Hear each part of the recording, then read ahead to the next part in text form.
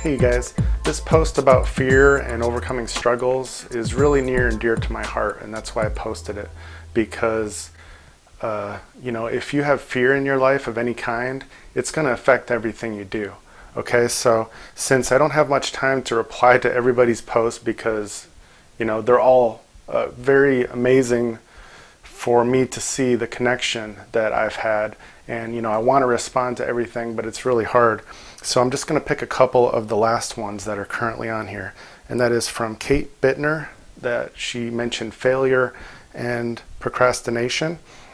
I've totally had those fears too about what if I do this big new endeavor and can't make it, or sometimes it's easy to work on it and sometimes it's not, and I'm not really making any progress.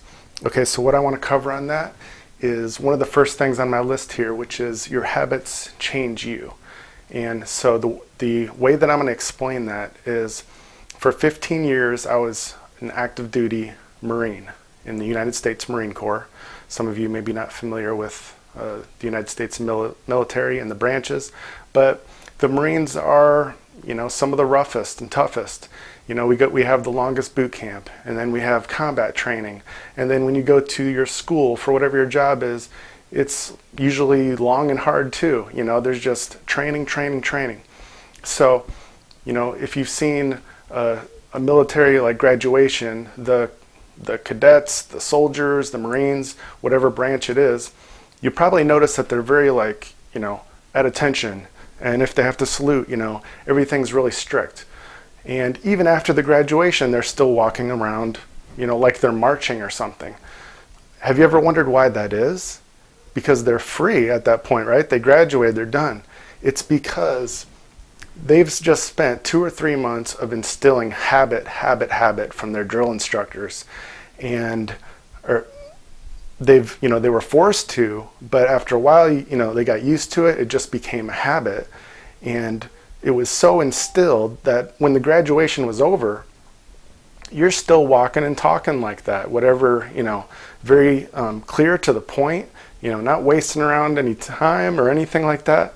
So as far as procrastination goes, this is where I talk about the 5 minutes a day strategy that I've been using on myself, and that anybody can use this. And that is, whatever skill or study time, whatever you want to do, you can go in with the mindset, if you're a procrastinator like I am, to just get started. Just do 5 minutes. And it's like a brain hack. Oh, I can do that. 5 minutes. And then that turns into 30 or 60 or whatever. You get lost in it. You get inspired by the Start Over Challenge community and whatever. And, wheels up, you're taking off, and it's awesome. So that's my tip on procrastination, or anyone who has a hard time doing it every single day. That's how I started, but frankly, with this Start Over Challenge, I'm not sleeping. I don't know about you guys, but I'm just so in tuned and interested in what everybody else is going through and wanting to help too, that I'm just going with the flow. And I'm tired, but going. There's only a few days left, right? So this is time to milk this for all it's worth, in my opinion. And then, okay, one more. So then I have Princess Leah Carlos, who said homelessness is her biggest fear. And wow, I've had an experience with that too. I've lived in my car for a while because that was the only way to keep my finances in order so I could keep my music business going. My customers knew nothing about it, and I don't get too emotional about it now, but I still, as I say it, it's like, wow, I really made the sacrifice. So I understand. I've been there. I didn't know if it was going to get worse. Fortunately, I was able to keep pushing and get, have enough clients that I wasn't homeless anymore. I was able to improve my quality of life. But what I want to say about that is, and the KBB course, because that's what this is. Everything I've put together the last couple months, it wouldn't have been there if it wasn't for KBB. Yes, I've had a lot of skills musically and as a Marine over the years, so I'm ready to go. I'm like, yeah, thank you guys. I got this. Tony and Dean, it makes sense. I get it.